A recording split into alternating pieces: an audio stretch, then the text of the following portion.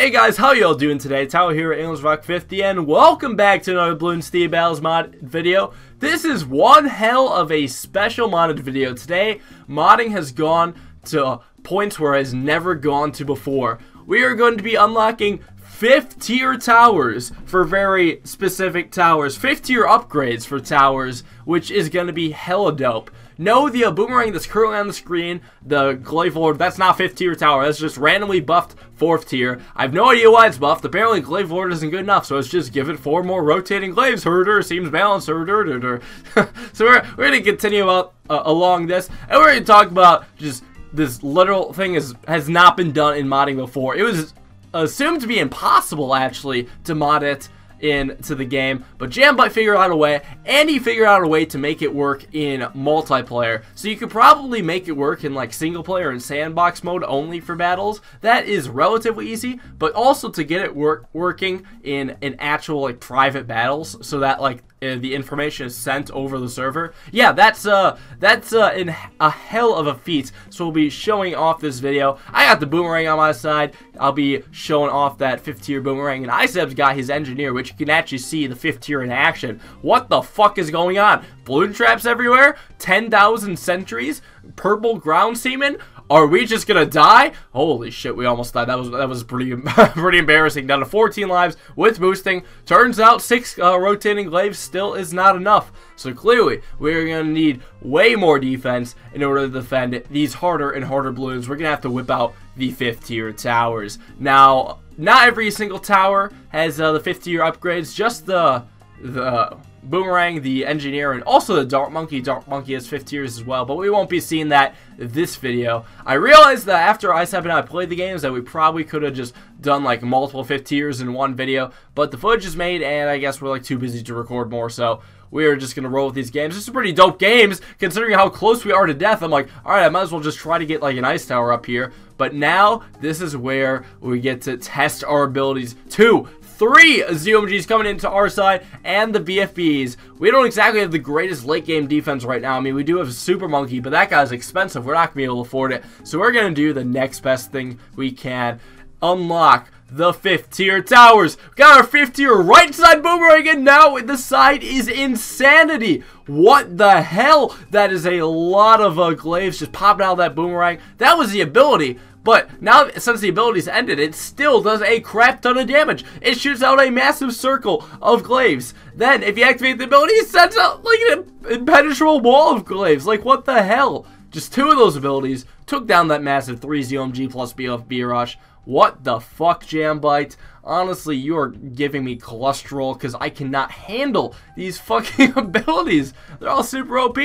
But hey, it defended. I guess I can't complain. Iseb defended as well, so we're going to take this a bit later, see if we can also defend with the mobs being stronger and stuff. So yeah, just look at these 2-5 Boomerangs. I guess that's what we have to call them, right? Because they're 2-5s, and they just naturally shoot out for some reason. Like I think it's 28 glaives in all directions. I don't know what it's actually like if it's like 0-5. I assume it'd be non-glaives. I assume it'd be actual like fucking just shoddy Boomerangs. I don't know, but there's ZOMGs coming back, so we're gonna take it down. We got Ice Tower helping us out. We got Mortar as well because we got camo detection, and I'm too lazy to buy back that Glaive God, Glaive Lord thing. So yeah, we're just gonna use the Mortar for camo detection. And Super Monkey is a standard tower for hashtag epic late game, because if there's one thing I've learned from playing Jambyte's mods, it's that they're going to be busted, the upgrades are going to be busted, and you're going to go hashtag epic late game. There's no way out of this. Like, look at this. Round 33, round 34 ZOMGs just being annihilated by the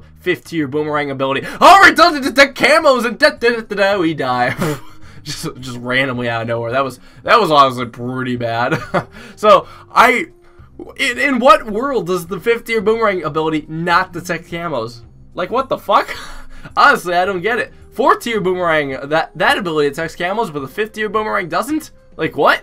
What? So, not knowing that, I just randomly died to that. So, that wasn't supposed to happen, but it did anyways. So, I guess it's actually not that busted. It can't defend camos. So, it's clearly not OP. So, we're going to bring in this another game on Waddle Trees, and we just get to see the raw power of the a 5th tier Boomerang without even activating the ability. It's just defeating all these natural mobs, and the insane amount of balloons inside is a lot of stuff that has to take down, and it doesn't really have that much support, maybe besides that Destroyer shit and that Glaive God, which is kind of doing okay. Like, you know, I mean, it's doing a little bit, but it's clearly not doing as much damage as our 5th tier Boomerang. So we got to see the right side of 5th tier Boomerang, but we have not seen the left side yet. And the left side puts the right side to shame, if I had to say so myself. Yeah, I thought like 20 billion Glaive shot out was as OP as it gets. Nope, we're gonna whip out the Elemental Tower V2 for the left side 5th tier Glaive God Boomerang, whatever the fuck you want to call it. Look at this dude.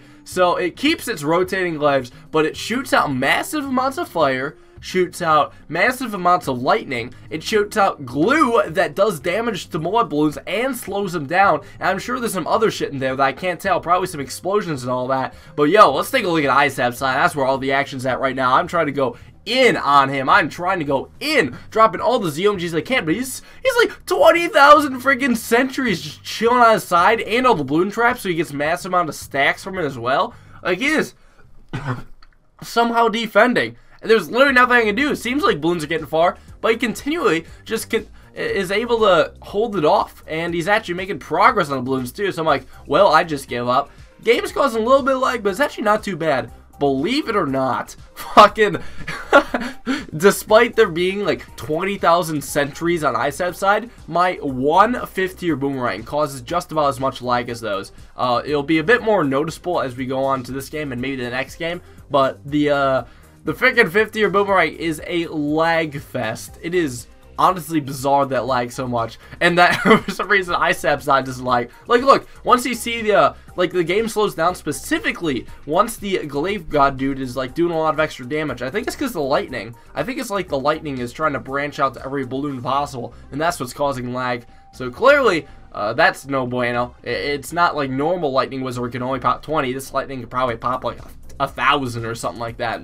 Maybe that's where all its popping power comes from.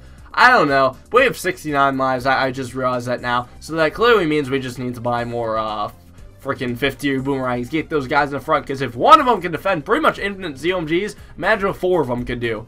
We're just set forever, and we're going to take the super lights. So I think we're actually getting to the point where ISAP's toasters start to get the best of them, so I'm going to try to put him out of his misery once again. The previous ZOMG rush did not work that well, so we're going to do a round 2 of this. Come on, ZOMGs, dropping quite a few of them, literally doing it non-stop. I got the map filled with 4-2 farms, so really earning as much money as possible.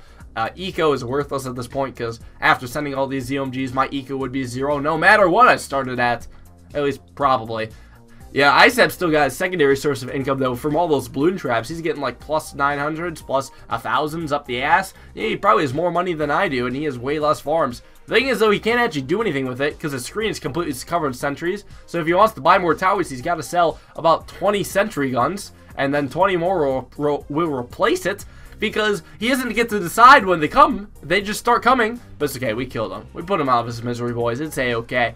The fucking Boomerang, though, like my 4 of them compared with all of his sentry gunners, all of his balloon traps, and we're gonna just watch the 5th tier left side Boomerang just annihilate the ZOMG basically by itself without any helps whatsoever. This guy does detect ammo on its own, so I don't think the mortar is actually too useful here, but you can never be too safe. I think at this point I just want to get this, you know, keep this mortar up and keep everything up.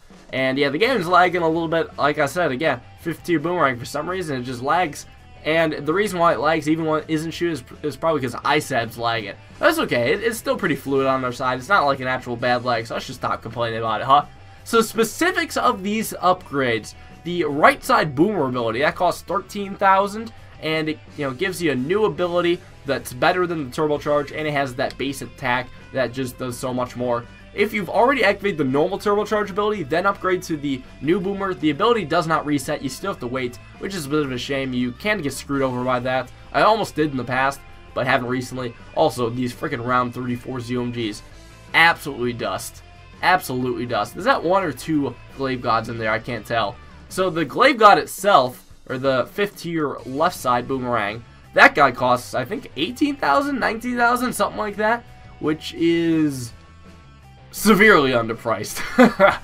I guess I shouldn't expect anything else, hey, but it clearly kicks ass. It is clearly doing very well, and we're going to continue on this Swamp Mania. ISAB side is even more clustered. I think he recently used the ability of his 5th tier engineer, which kind of works as like hypersonic sentries, where it just creates a bunch of sentries, and they're like mega sentries, I think. Hence the redness of them, I want to say. That's just my guess, though. Like, it's insane how clustered his center is. You literally cannot see anything. I guess you can see the balloons when they come by. Man, I guess it's just as much of a clusterfuck as my side is. So we're going to continue. So, getting those up. And you can see the glue is stuck on the BFB, slowing them down. So you don't even need, like, a slow tower like the Ice or the Ninja. You don't even need that because the frickin' the frickin' Glaive God's gonna do it itself. So we're gonna do what we did the last time. Lag's setting in, so we're gonna put ISAB out of his misery. Hopefully, potentially, I don't know. ZMG come rush coming in, and he does have a pretty decent defense so far. I mean, props to him holding off. We're holding off because he ain't rushing us. I don't think he even can rush us if he wanted to. So we're gonna keep sending and keep sending because we can literally just non-stop send ZMGs. We got so much money saved up, all these banks, and I'm definitely not spending on towers because clearly I'm overkilling the balloons already. I could probably get away with selling everything except for one freaking Glaive God, but I ain't doing that. I don't want to fuck myself over accidentally. That would be pretty bad. No, that would be pretty bad indeed. And actually, it does get so bad that ISAB ends up DCing. He would have lost anyways, I'm sure of it. So yeah, that was the 5th tier Boomerang, and also somewhat featuring the 5th tier engineer on ISAB's side. All things considered, this was such a cool mod, and I'm thinking Jambite's going to continue working on it. I'm really excited to see if he continues working on 5th tier towers, because I was just amazed by how he was able to pull that off. Never seen it done before in the history of modding battles, and I don't know if anyone even could do it. Like, I think you had to fucking get into the assembly code or that kind of shit to work on this. Like, I was looking at his Discord and seeing the stuff they go through.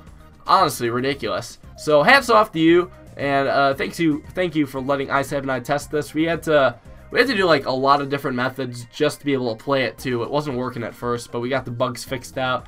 And yeah, alright, enough rambling. Let's close out the video. So thanks you guys for watching. Hope you enjoyed the 5th tier tower mods. That was pretty dope. I'll be doing a live stream tomorrow. I don't know if it'll be modding or not. I know I owe you guys a modding live stream because everyone wants it. It's just gonna take a while to set up.